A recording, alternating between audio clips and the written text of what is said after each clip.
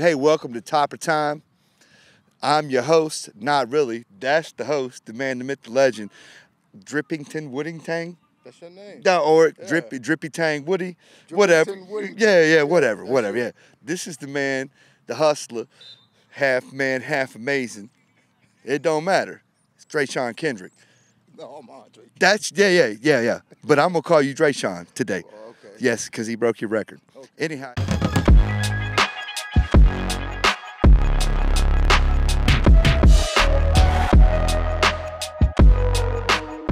Hey, look, for real. Hey, respect what you've done. Respect the love. Appreciate it, bro. Yeah, man. And the thing is, how many of these kids, let me ask you this, how many of these kids right now out here that you have coached? I don't Well- know, man. Let's see here. Maybe about 4 or 5 of these right here in this group here. Yeah, about 4 or 5 of them. In the city of Lynchburg, how many have you coached? Oh, I can coach. Let's go LCA, let's go Heritage, let's go man. Brookville, let's go all of them. How much have you had your finger on that pulse?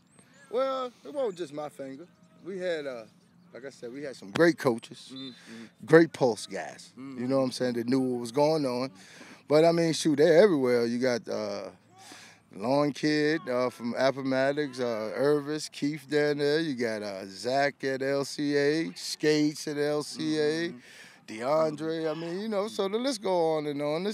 They out here. You legend. Much respect. Now, one-on-one, me and you. Word. I'm the wide receiver, you the DB. What's going to happen? Come on, man. You ain't even, at this age right now, you're not going to get off the line. We're old. At this age, you ain't going to get off You the line. ain't getting off the line. So back in the day, what I would have probably did was... I don't want you back in the day. Yeah. So right now, you wouldn't get off the line because I wouldn't let you off the line. Yes, but, sir. you know, yeah. Yes, sir. Real love, real love, real love. Hey, I thank you for everything that you've done for EC Glass. Yeah, again, blue and white. Don't say what it is. It ain't. If You it ain't blue, already know, yeah. dig. Midtown. Midtown. And you're the man, the myth, the legend. Let me ask you one more question. The best situation at EC Glass High School that you've ever experienced, football-wise, what is it? Personally or just from... No, I mean like sports-wise. Like far as like what I mean personally about myself? Or, Yes, sir. Well, no, I mean, what's the best? It could be team, it could be personal. What's up? I don't know, man. There's been a lot of good times. I've seen film. Oh, man.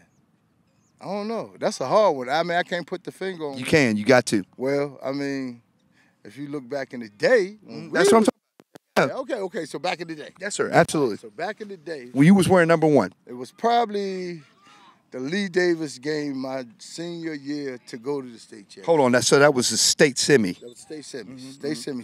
Lee Davis out of Richmond. Lee Davis out of Richmond. Yeah. And that game went. Yo, our fans left on us, man. We had 1:13 on I-20 and they left on us. What'd you do? Me and my dog, Spank Dog. Coach Bobby Johnson. Spank? Sorry, Coach. Coach Johnson. Bobby Johnson Yes, was sir. calling plays from the sideline. Me and You said Spanky Spank Dog, though. That's Spanky? Garnett McDaniel, Yes, sir. Spanky. Yeah, because he came in as the receiver. Yes, sir. Coach was giving us the plays. We was like, forget them plays. Spanky, go to the sticks and stop.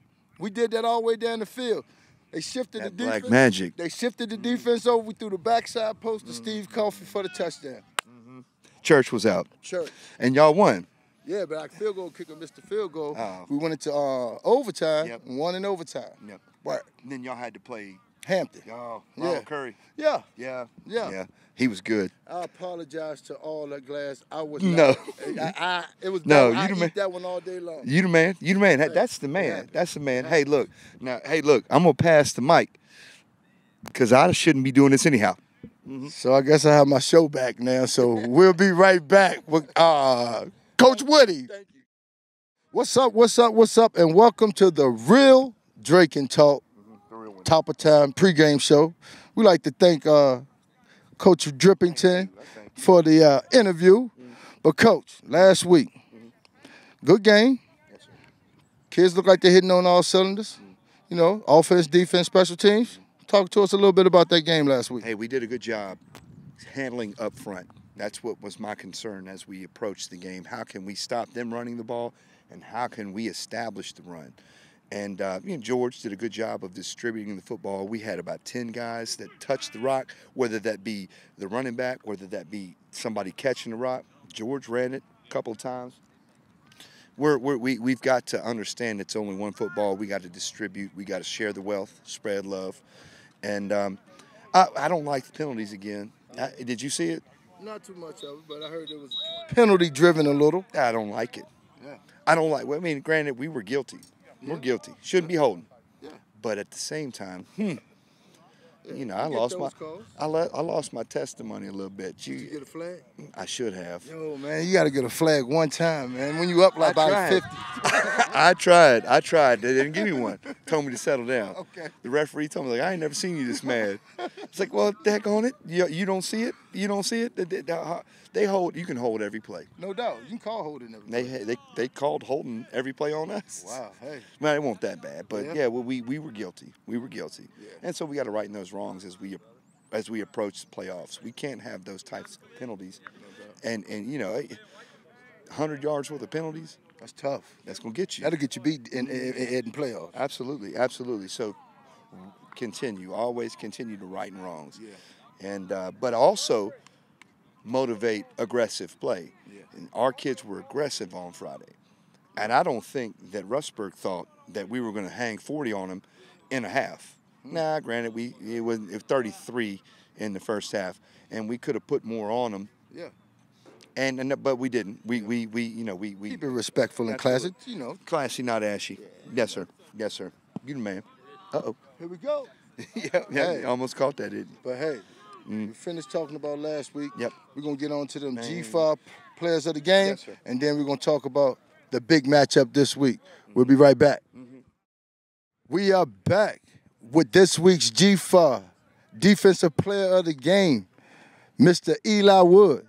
Mr. Eli Wood, how you doing today, brother? I'm doing good. How are you? Man, I'm doing good, but it's different, man. I'm used to you on the offensive side of the ball, man, making all these plays, man. But watching you all year, you've been patrolling them skies, and they said last week you was the man on D with a 70-yard pick six. Talk to us about it, brother. Well, it's all of our defense working as one, and we flew around last week, and I was lucky enough to be able to pick one off, but we had two other guys that had picks too, so we were just all working together as one last week. And Eli, man, I watched you in a couple of games, man. You nasty back there at that safety, man. I see you put a little oomph on them tackles this year, man. Talk to us about the physicality. Yes, sir. Well, I truly believe that's a element of my game. And I love to hit people, and I think our whole team does. We just fly around, and we just love to hit. Well, you heard it from the man, Eli Wood. Guess what? This year, week's G5 Defensive Player, what game? Rustburg game. All right. Now we're back with our G5 Offensive Player of the Game for the Rustburg week, Mr. Lil Rohan Marley, Mr. Michael Thomas Jr. Mike, what's going on, bro? Not much, just chilling. All right, man. Your team and your coaches voted you as the player of the game against Rustburg, man. Talk about the resurgence of you guys running the ball and how that's going to help y'all down the stretch.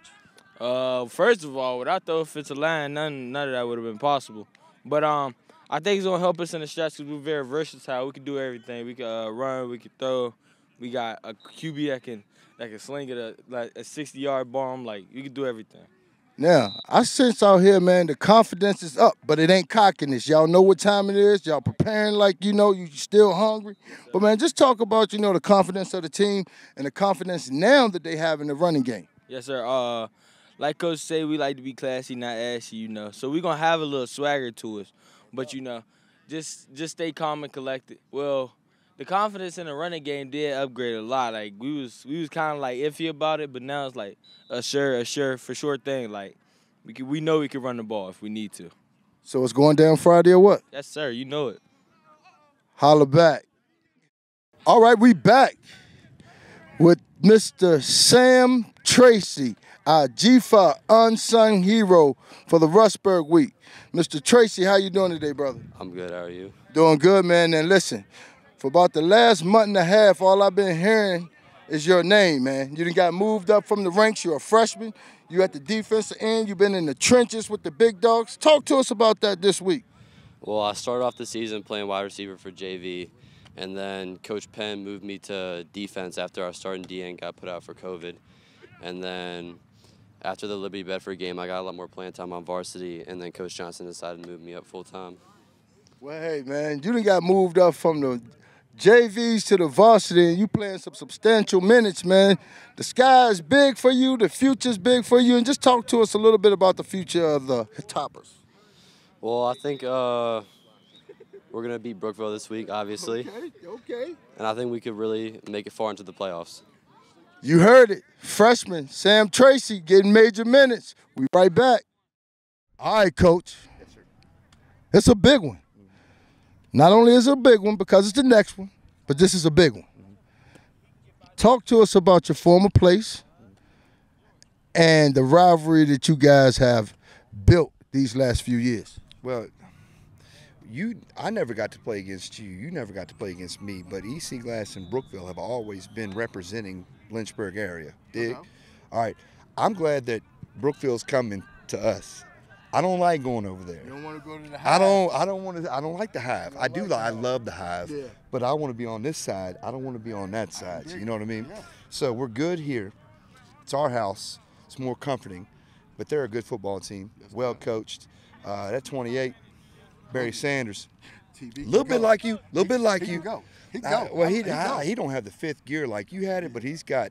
He's definitely yes. I like him. He goes. And in that regard, I like him too, but I don't like him. No doubt. Because he's good. He's good. He's good. And the quarterback can sling it, Yes, he and they're good up front on both sides of the ball. So we got to be able to run the football. LA, we got to be able to run the football. Sure. Yeah, no, just saying. We got to be able to hand in the dirt, No doubt. 3 yards in a cloud of dust. No doubt. If we can't do that, we're going to struggle. But we're good out here, too. Yeah. We got speed out here, too. We can flip it. We can swing it. We can throw it. And we've got some things up our sleeve. Shh. Hope nobody from Brookville's watching. They all, yeah. They're always watching, man. It's the DreKenTalk show. You know they still tuned in. Everybody. I know. But Joe, you and Coach Meeks, you guys got a relationship. You guys got a history. You guys played together, you know, and you've been coaching together for the last couple of years. I think he know you. You know him a little bit. Let's talk about that head coaching matchup. Well, yeah, back pocket. He knows me. I know him. He's got something up his sleeve, and I'm not gonna know about it. He's tricky. I got something up my sleeve too. We're both tricky, and it's competitiveness. It's trying to be the best. It's trying to outthink, trying to outcoach, trying to outwork. Nobody's gonna outwork Meeks. Meeks is a hard-working coach, man. That dude busts his chops. And he's got in his players, they follow the leader, so they're gonna leave their feet to make plays. And we're going to do the same thing right here. So it's a good rivalry. We need to have, like, not a jug bowl, can't be the jug, but what's the rivalry called between Brookville and Glass? Needs to be one. It do. Like I said, it's developing into a rivalry, a true rivalry in the Seminole District. Why not? We're right around the corner from each other. You know, we're going to see each other. So, I mean, same bragging rights as Heritage and Glass. I mean, it may be city, but I mean, technically, they are still in the city, you know, so. What do you think? You got to make it up, man. Hey, I get to it. I get to work on it. I definitely get to work on it. But, hey, y'all want a good game, you better come out to City Stadium Friday night. It's going to be knockdown, drag out. You got the Brookville Bees, and you got the Hilltoppers of EC Glass. And, yeah, it's going to be a good one. So. You going to be there? What? I'm on the sideline. Oh, and I got some exclusive gear that I'm gonna be wearing on Friday, so you'll be able to. No, that you got save that. But I got some exclusive gear that you'll be able to have, and you can be able to purchase it. So this is for DreKen and Woody. We out. Real Yeah.